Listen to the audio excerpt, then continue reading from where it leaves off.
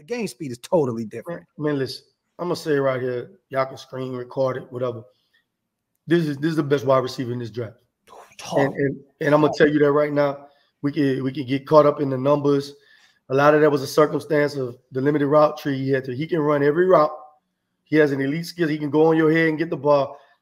He's the best receiver in this class. And I want to come back and revisit at the end of this rookie year. We will. We will. And Buffalo, they know they found $100 in the parking lot. They know. They know. How does he feel now? Because these are big.